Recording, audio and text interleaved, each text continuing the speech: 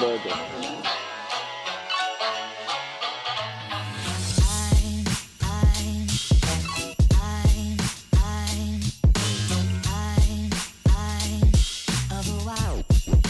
I've landed in Nuremberg and it's a lovely place, and my room's pretty damn nice.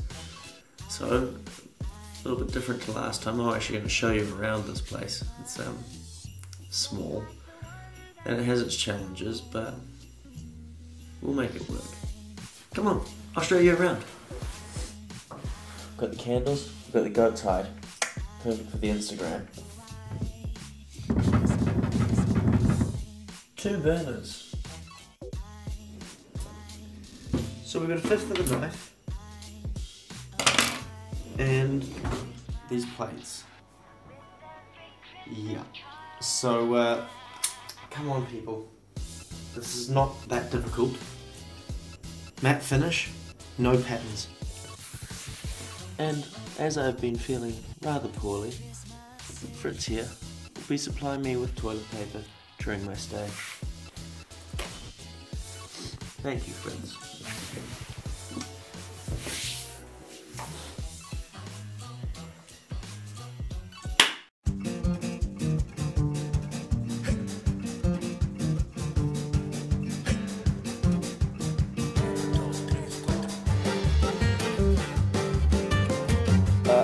New Zealand.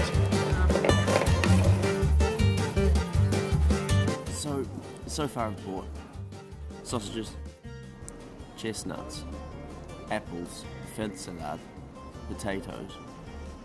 It's all sounding very German, but then again, I don't really know what German is, so we'll find out, I guess.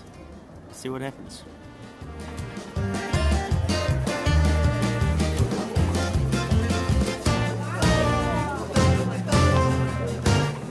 Time to go to the kitchen shop for a peeler. There's just some things I just cannot do without, so I'll leave it at the Airbnb page. So, here's the official food lineup of Nuremberg. Got a few apples here, got some red cabbage, some fed salad and some marjoram. Also got this meat, don't quite know what that is yet. I think I'm going to make a fried apple and red cabbage salad tossed with the fed salad. So I've got to try that, actually see what it tastes like. Notes of marjoram and then a little bit of tang from the lemon, and I think it seems to be quite common, but white pepper. On the other side, we've got what I've been told is Germany's best potato. And then whatever these things are, I'm going to have to do a bit of research into those, but I think I'm going to peel them and try and make them into a puree. Got some roasted chestnuts, pre-roasted because I can't be bothered doing that. Everything needs an onion, garlic, and I think with the puree I'll use some butter, which I happened to get, and it ended up being Irish. And I've got some milk to help with the puree. And I've got the sausages underneath. And I think it all should come together rather nicely, although I think on this side we might be lacking a bit of colour. So maybe some fed salad too. We'll see how we go. Alright, wish me luck. Oh, caraway. Caraway. Oh my god, this knife.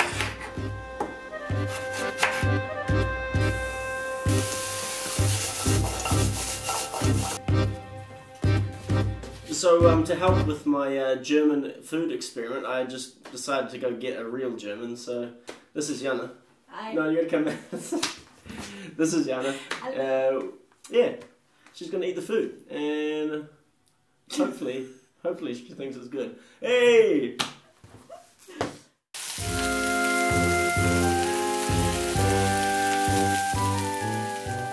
So as I cooked, I noticed a trend starting. It's like warm flavours, the snug sweetness of marjoram and a hug of white pepper, both locked in a beautiful embrace with the caramel of the apple. This warmth would become a recurring theme. We end up with a fried apple salad. Hey Janne, is it good? Yeah.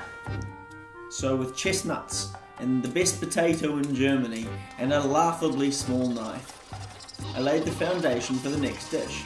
Boiled the potatoes, just to get them nice and tender, and then gave them a bit of a saute with another warm flavour, and that's caraway. And so that worked really, really well with the Schwarzwurzel puree, and together it was a really good combination with the Weisswurzel. All in all, the dish came together and sort of warmed you from the inside. It was sort of like all of these flavours were all coming together, and along with the heat of the dish were designed to make you feel comfortable. And I think at that point I was starting to cotton on to what German food really is.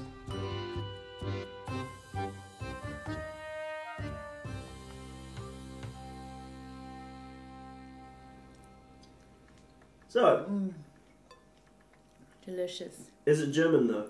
It is German. Why? Because of the Weißwurst and the Rotkohl. Around the whole time. We're headed out into the pulsating market to sample a little bit of Glühwein. In my case, quite a lot.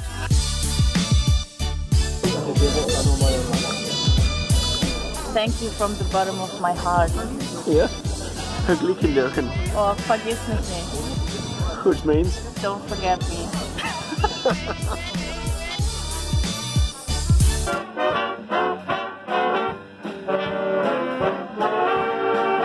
That's also typical German. It's a Räuchermännchen, and you buy these candles and you put them inside and then you light it up and then they smoke and it smells different.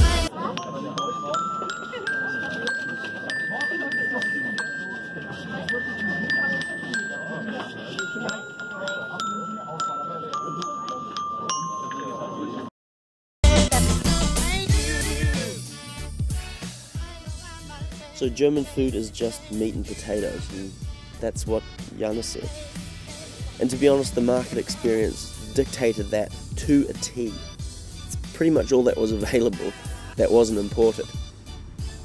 But in saying that, in the same way that Italian food is summery and simple, German food is wintry and simple.